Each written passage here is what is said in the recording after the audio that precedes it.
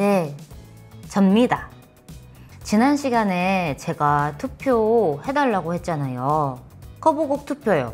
진짜 많이 해주셨더라고요. 너무 감사드린다고 말씀드리고 싶습니다. 이렇게 나에게서 아직도 듣고 싶은 곡들이 많구나 라는 생각에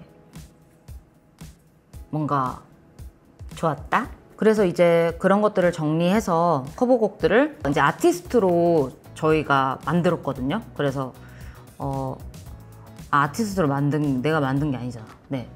10분을 이제 이름을 딱 가지고 이렇게 커뮤니티에 가가지고 딱 올리려고 했는 순간에 5분만 된다고 어떻게 됐습니다. 이렇게 되게 다양한 노래들이 많았거든요.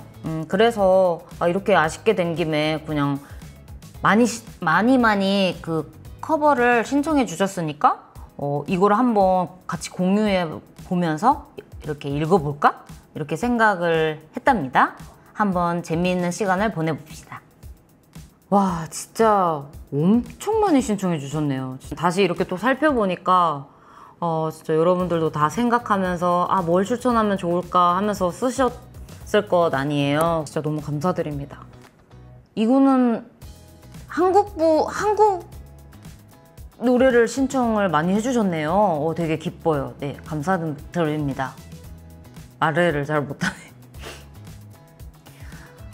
독일에서로부터 신청을 해주셨네요. 네, 맞아요. 진짜 좀 세상이 흉흉하죠. 독일어 버전으로 도전해보고 싶어요.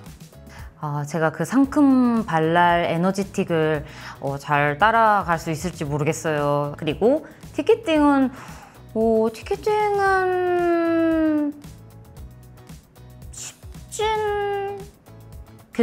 쉽질까요? 쉬울까요?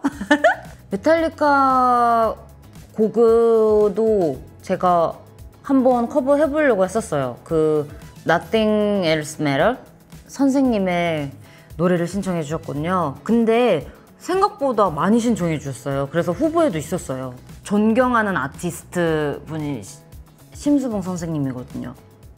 언제나 찾아오는 부투의 이별이 진짜 노래 너무 좋죠. 저도 좀 추천해 드리고 싶은 유튜브의 곡이 있는데요. 그거 Running to Stand Still.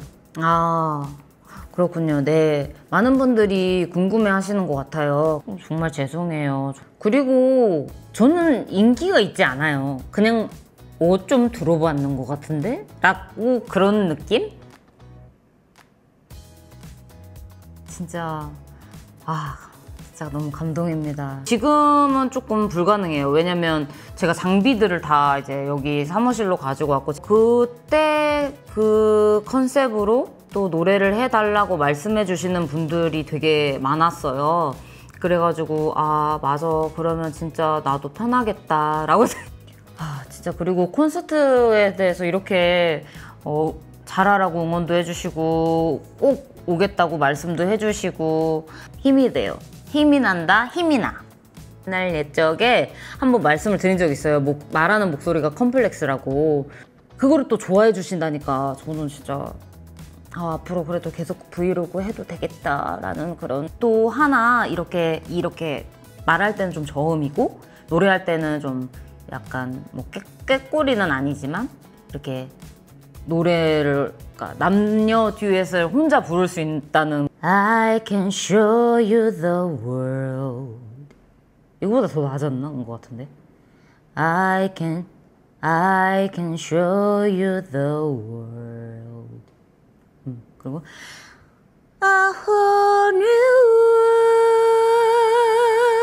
world. 이런 많은 성원 정말 감사드립니다. 진짜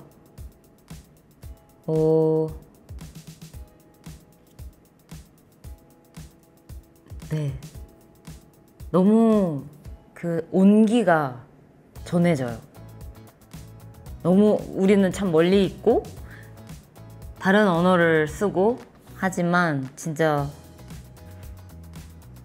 네, 여러분 오늘은 또 어떤 좀 깨알 재미가 있으셨나요?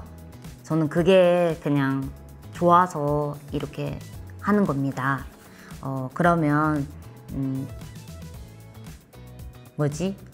그러면 커브곡으로 다음 주에 뵙겠습니다.